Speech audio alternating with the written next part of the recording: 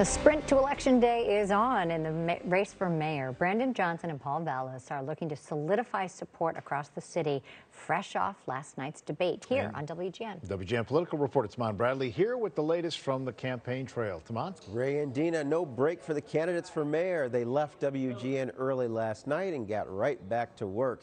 At this hour, both campaigns are gearing up for yet another candidate forum 30 minutes from now.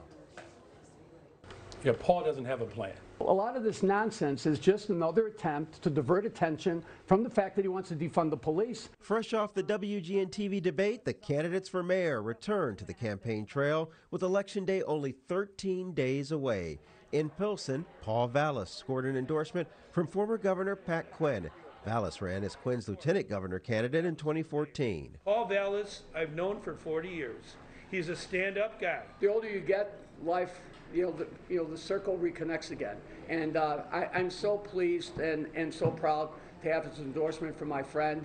While Vallas hit up the west side, Brandon Johnson made stops on the north and south sides. We are just moments away from the type of transformation that we've been fighting for a generation. Tonight, the candidates face off again during another one-hour television forum. With millions in both campaign war chests and scrutiny from journalists intensifying, both men are desperately trying to stay on message. There is a great deal of frustration and pain that people are experiencing because of disinvestment.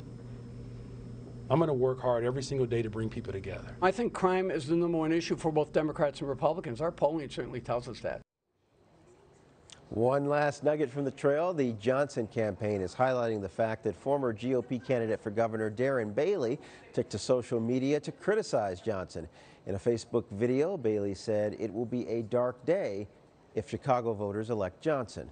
Live in the newsroom, Taman Bradley, WGN News.